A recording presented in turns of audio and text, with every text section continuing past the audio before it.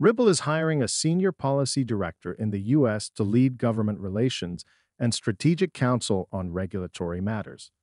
By the way, a recent analysis shows that XRP market capitalization has lost over $2 billion in 7 days following a court ruling that could impact its legal status.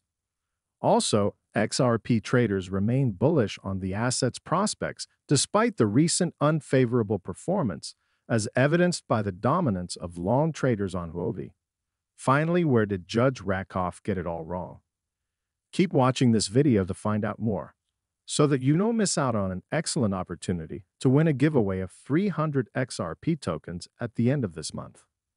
Hey guys, welcome back to Whiteboard Crypto Update, the best spot for your daily dose of everything XRP and cryptocurrency. In today's video, we will talk about XRP's future, so be sure to stay focused as you surely don't want to miss out on this. If you are new to the channel, be sure to subscribe to the channel and turn on post notifications by hitting the bell so you never miss any of our uploads, and also enter our giveaway. Please remember, this is not a financial advice video. Ripple, the leading blockchain technology company, is searching for a senior policy director in the United States to spearhead its crucial efforts in engaging with policymakers at the federal and state levels. The job ad was posted to Ripple's career page, noting that the company's public policy team aims to manage relations with government agencies. The firm also seeks to provide strategic counsel on regulatory matters that impact Ripple's diverse business interests. This leadership role will be integral in shaping the company's public policy objectives within the U.S. and nurturing essential relationships with external stakeholders to advance those objectives. Recall that Ripple recently hired Amazon's chief financial officer to join its board of directors. According to the announcement, the senior policy director will create avenues for Ripple to interact with key players in the regulatory sphere, including legislators and thought leaders. The director must collaborate with internal business partners to grasp Ripple's operations intricacies and offer expert guidance on the potential implications of public policy developments. The successful candidate must keep a keen eye on legislative and regulatory initiatives in the U.S. and take proactive steps to support or influence them. Establishing solid relationships with federal and state stakeholders will be paramount to driving Ripple's advocacy efforts forward. Also on the agenda for the director is building an extensive network among external stakeholders, which includes trade associations, non-public organizations, and industry counterparts. Ripple desires its senior policy director to know digital assets and blockchain-related policy issues. The ad further noted that candidates with experience in senior public or policy roles within the tech, enterprise software, payments, or financial services sectors will have a distinct advantage. Moreover, Ripple will strongly consider individuals with a background in congressional and executive branch positions. Likewise, those with pre-existing relationships with policymakers and regulators are at an advantage. Ripple also requires the senior policy director to have stellar written and verbal communication skills to liaise with the CEO's office, the executive leadership team, and other senior stakeholders. This director position presents interested candidates with the opportunity to serve in one of the best-rated workplaces in the tech space. Specifically, Ripple has recently been ranked among the top 100 best work environments. Notably, Ripple president Monica Long said in a recent interview with CNBC that the firm has started re-engaging with the U.S. markets following the recent clarity from the U.S. court. The hiring seems to be part of Ripple's plan to expand in the U.S. In the most recent twist of the crypto tides, over $2 billion has evaporated from XRP's once-ascendant market capitalization within the last 7 days. According to data from market tracker CoinMarketCap, XRP had a market cap of over $37 billion as of July 30, while trading above $0.07. However, at least $2.3 billion of that market share has disappeared as of today. Specifically, XRP now exchanges hands for around $0.66, with a significant 7-day cumulative decline of over 7%. This puts its market cap at $34.8 billion. Similarly, its once formidable 24-hour trading volume may be crashing below the $1 billion value with the continuous downtrend. Furthermore, XRP traders demonstrate strong confidence in the asset despite the latest price drop. Notably, XRP is down 29% from the high of $0.93 on July 13, but more futures traders continue to initiate long positions on XRP. This trend suggests the sustenance of bullish sentiments. A recent disclosure from Huobi reveals that more accounts on the platform are initiating long positions, with XRP securing a spot among the top 5 assets, with most accounts holding long positions on the platform's futures market. Per the revelation, 59% of the accounts trading XRP on Huobi hold long positions. This figure places XRP third on the list of assets boasting a predominance of long traders. XRP sits above Bitcoin and Ethereum on the list despite both assets outperforming XRP over the past 7 days. While XRP is down 7.4% in the last week, BTC is trading flat within the same time frame, and Ethereum is facing a meager loss of 1.3%. However, only 54% of Bitcoin traders on Huobi are going long.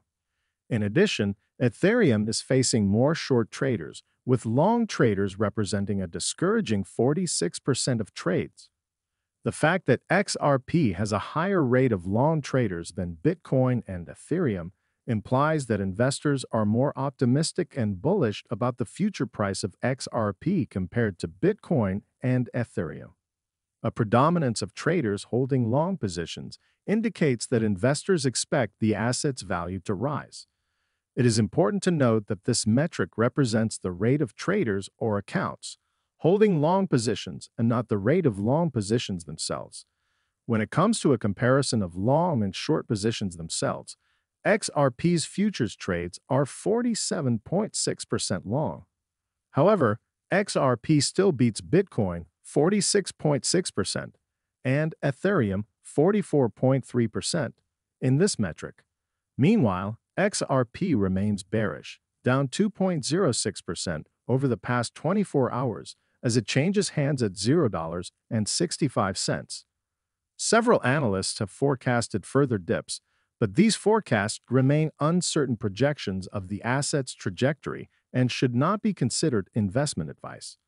It was recently reported one of these predictions, where a prominent analyst on TradingView asserted that XRP could plummet to $0.58 over the next 5 months. However, he stressed that the asset would stage a recovery from this dip. Now, the big question of the day: where did Judge Rakoff get it all wrong? Pro-XRP lawyer John Deaton has weighed in on the debate regarding U.S. District Judge Jed Rakoff's ruling in the SEC's Terra ruling. Recall that Judge Rakoff disagreed with Judge Annalisa Torres' reasoning in the Ripple case. He focused on Judge Torres' distinction between Ripple's sales to retail and institutional investors. As reported, Judge Torres ruled that Ripple's programmatic sales on digital exchanges were non-securities. This is because these retail buyers did not expect a profit directly from Ripple's efforts. In contrast, Judge Torres considered Ripple's past XRP sales to institutional investors to be securities. According to her, institutional buyers of XRP expected to make gains via the efforts of Ripple. However, the Terra judge disagreed with Judge Torres' reasoning, stating that the Howey test, a long-standing security test in the U.S., does not distinguish between the types of buyers that Judge Torres drew. With many legal experts, including Ripple's COO Stuart Alderodi, commenting on Judge Rakoff's ruling and how it affects the Ripple case, Attorney Deaton has also joined the debate. In a recent thread, Attorney Deaton noted that the Terra judge's ruling is not as inconsistent as many people have made it seem. Additionally, Deaton was unsurprised that Judge Rakoff addressed Judge Torres' decision, given that Terra asked the court to dismiss the SEC lawsuit using the Ripple ruling. His only surprise was how the judge chose to address the Ripple decision. He pointed out that the Terra judge has built a reputation for being critical and assertive while criticizing other judges' decisions. Furthermore, Attorney Deaton dismissed claims that Rakoff was working in favor of the SEC, highlighting how the judge has previously criticized the regulatory agency. Per Deaton, Judge Rakoff is known for his strong opinions and for being a consumer activist in his rulings. Based on Judge Rakoff's role in protecting investors, Attorney Deaton said he would not criticize him. The pro-XRP lawyer asserted that Judge Rakoff faced a different circumstance than what Judge Torres experienced in the Ripple case.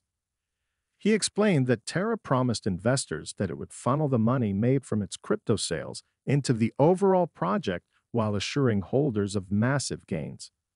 Because of the defendants, Terra's unique approach, Rakoff found that these statements would have motivated secondary purchasers just as much as institutional purchasers, said Deaton. Attorney Deaton said Judge Rakoff's findings about the expectation of profit by retail buyers of Terra tokens do not contradict what Judge Torres said in her ruling. Meanwhile, Deaton pointed out where Judge Rakoff erred in his ruling. He asserted that Judge Rakoff was wrong by stating that Torres focused on the type of investor in the ruling. According to Deaton, Rakoff reacted to the inconsistent result between retail and institutional investors after the Ripple judge applied the Howey test to the facts of the case. He stressed that when Judge Torres applied the Howey test to the facts of the case, institutional investors entered into a common enterprise with Ripple, thus constituting an investment contract. On the other hand, retail buyers bought XRP from digital exchanges without knowing whether they purchased the coin from Ripple. Thus, they did not expect any profit from the company's efforts. Despite stating that the rationale of the Securities Act is to protect retail investors, Deaton said it is not Judge Torres' duty to ensure that the results are consistent with policy considerations behind the 1934 Securities Act. Her job is to fairly and objectively, and without favor or passion, apply the test to each type of XRP transaction alleged by the SEC to violate the law. After an objective Howey application to the facts before the judge, the result is the result, regardless of the level of sophistication of the investors. Period, he said. Well, guys, that's all we have for you today. What are your thoughts on XRP? Get involved and let us know in the comments down below. If you guys like this video, then be sure to give this video a big thumbs up. Also, if you don't want to miss out on any new future videos, then be sure to click on the subscribe button and turn on the notification under this video, so that you're notified the next time we upload a video on the latest XRP and cryptocurrency news. Until the next video comes out, you can watch our other videos about XRP or other cryptocurrencies. Thank you for watching, and we will see you again in the next video. Goodbye.